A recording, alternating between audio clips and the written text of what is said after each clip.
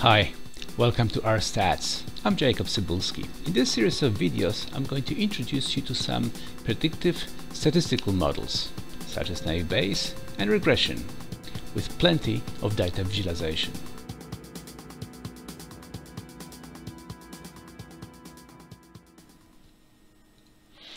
Hi, welcome back to our Stats. In this lesson, I'm going to talk about naive Bayes classifiers and compare them to KNN. Naive Bayes classifiers are very simple statistical predictive models.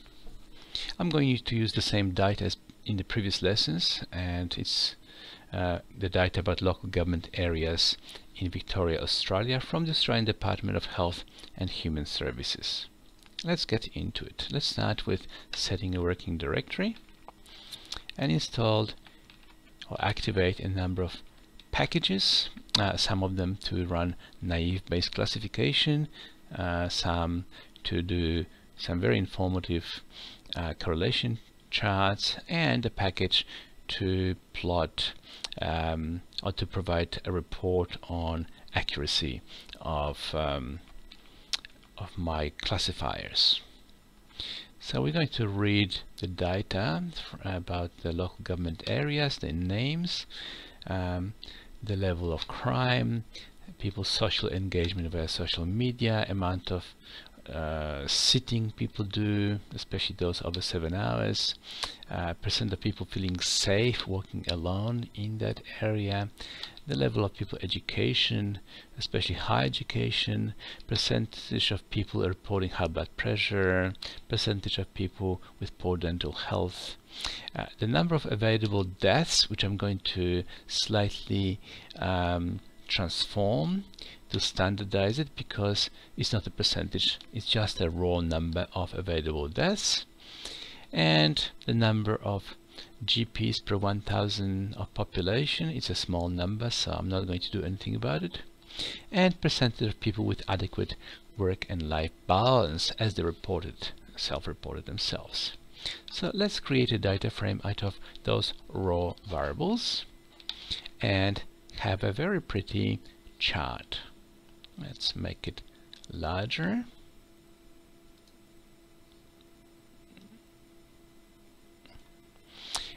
This chart, it's really very informative. On the diagonal, you have all variable histograms. In the left bottom corner, you can see the spread of data, and also the fitting line into the data. You can see if there's linear dependency between variables or not. And the top right corner, you have correlations between those variables. So everything is here. It's one of my favorite diagrams to show variable dependency.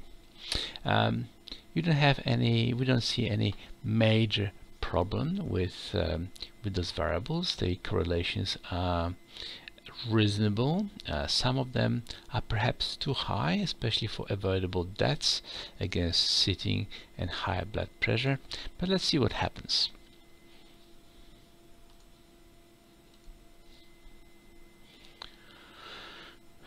So first of all, I'm going to make a categorical variable which will be used to define a class for my observations based around the variables are selected. Naive Bayes classification method, it requires a categorical variable as the target. And previously we looked at the breaks in the histogram of well-being variable, and we actually found those two points which could delineate between low, medium and high level of well-being, and that's what we use using if then else statement. So now I'm going to make a data frame which picks all of the predictors as well as a target classification variable. Now I'm going to split the data into part to be used for training and part to be used for validation. I'm going to set the seed, and the seed actually it starts the random process to be used in sampling, this is the function which actually relies on randomness in the system, and if we want to improve what we're doing, then we better start from the same point every time. Otherwise we don't know whether things change because we split it differently, or things change because we improved the classifier. So we use the seed, we identify the size of the whole sample, which we use 79 observations, 79 local government areas.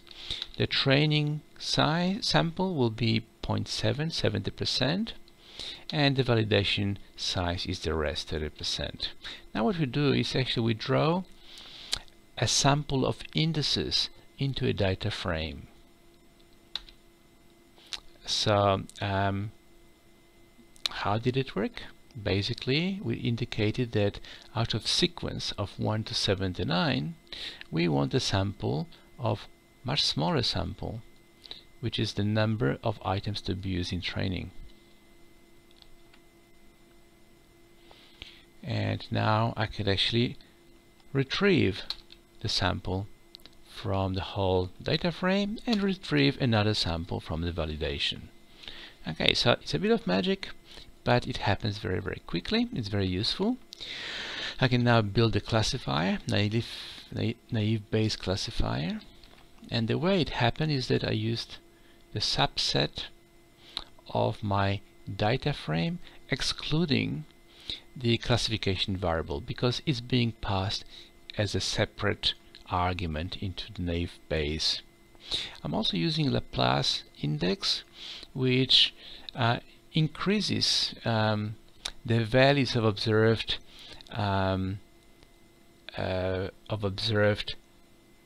variable classes. Basically, that's to avoid the situation when some observations never been made, and if that's so, then probability of some new observation as belonging to that class would be 0, and that's due to the calculations of conditional probability used in computation of naive Bayes method. The classifier itself is simply a collection of frequency tables for each variable used in this process, and those frequency tables are then used to calculate the probability of any previously unseen observation to be predicted to belong to a certain class. Okay, so prediction was it's simply a vector of high, low, medium values, which is the well-being classification. We can actually see that in something known as the confusion matrix, where the columns are the predictions, whereas rows are known facts. So what we try to do is that we actually compare the results of the classification, automatic classification by naive Bayes classifier against what we already know. The validation data, it already had those observations classified, so we could check did it work or not. And agreement, the classification versus reality, is the diagonal. Anything else is misclassification, and we could quickly calculate that. What is the percentage of accurately predicted values? And that's 46%. Is it good? Well, if it were a completely random process, we had 3 values in a target variable, that means most likely would be 33%. So it's a little bit better, but it's far from good. If you use the confusion matrix function, which I already loaded from the caret package, it gives you slightly more information. Yep, it still says accuracy is around 46%, but also tells us kappa. It's a statistic which it's similar to accuracy, but it's adjusted to take into consideration the the spread of data across all variables, the distribution of all variables. So kappa is more pessimistic, and basically it says that this accuracy has to be down because in some variables we have a lot more values. Especially the safe variable is skewed, and so a lot more data is sitting on the right hand side of the range, and therefore the kappa is low here. Okay, what can we do about this poor performance? The first thing we can do is to play with the variables. We thought safe variable, feeling safe, is perhaps not good, perhaps too skewed. Let's eliminate it and try to run it again. So we have the seed, the size, split the data, create a classifier, find the predictions, draw the table, calculate 54%, a bit better. At 54, and the kappa increased. So that's a bit better than 46. It's still not very good. Can we do anything else? How about we try to move the boundaries in the classification variable?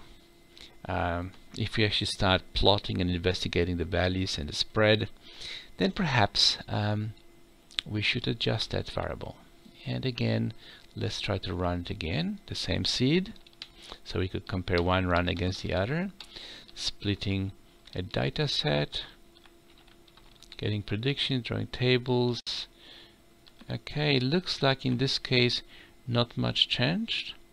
Perhaps we should not be applying two changes at the same time. So let's go back to the previous set of variables and do it again. Seed, splitting the sample, creating the classifier, working out the predictions, plotting the table.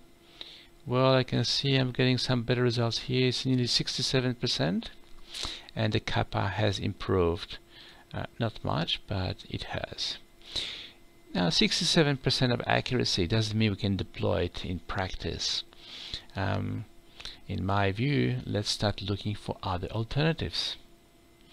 One of them would be to use a KNN classifier and use exactly the same data for k equal 3, and the confusion matrix says accuracy is only 25%. How about we increase k to 10? Would that make much difference? Indeed, accuracy increased to 54%. It's still terrible. The kappa is very low. So in this case, KNN is not as good as naive Bayes. Should we be happy? No. The problem is here. We started the seed 2016. How about if we change it to 2000? Would it make any difference in this process?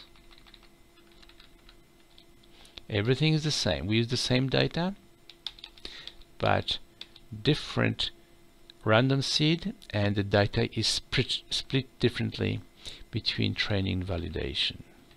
Same size, different observations went to different places. Okay, so now from 67% accuracy dropped to 58%, and kappa stayed the same, and that's interesting, 36%. So things change just because we pick different random seed. What does it mean? It means that we should be more thorough than simply splitting randomly once and hoping for the best. One way of addressing that problem is to use a library caret, where the split of data is done in a cross-validation process. That means, like in this particular case, I use just any random seed, let's say 2000, as we've done a moment ago. We define the way the data is going to be split into 10 lots. That means 9 of those lots will be used for training, 1 of them to be used for validation, and that will be repeated 3 times. And we could now apply to naive Bayes model. So naive Bayes model was magically ran 3 times, and here's the result. The accuracy is 53%, kappa 22. Now, if we change the seed to something else, would it make any difference? Hopefully not much. Let's do it quickly. It's still running. It's 55%, so it's not a huge drastic change. Let's do more repeats than that. Let's run it 9 times with that seed, so it will be much slower. As you can see, the red dot stays on, and we actually got 55%. So what we get more realistic results here. We don't have those highly optimistic results for 67% accuracy. That's because cross-validation is a much better way of judging the model performance. So which one is better? We don't know. It all depends on the data. If you look at the data itself, perhaps we should be looking for a different set of variables.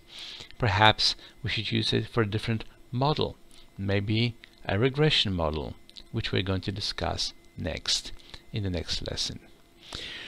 There's a few comments here. If you wondered what was the function subset, check your help, and here's a few statements you could execute and figure out what happens. And also we could have used some of the categorical variables which were available in the data, such as remoteness of some local government area, place of birth, or the language spoken at home. They could make a difference, but we would have to use them differently. Naive Bayes classifier takes both categorical and numerical values. Other classifiers don't. So there are benefits and there are problems. So thank you for listening to this talk, and I invite you to the next lesson on regression modeling.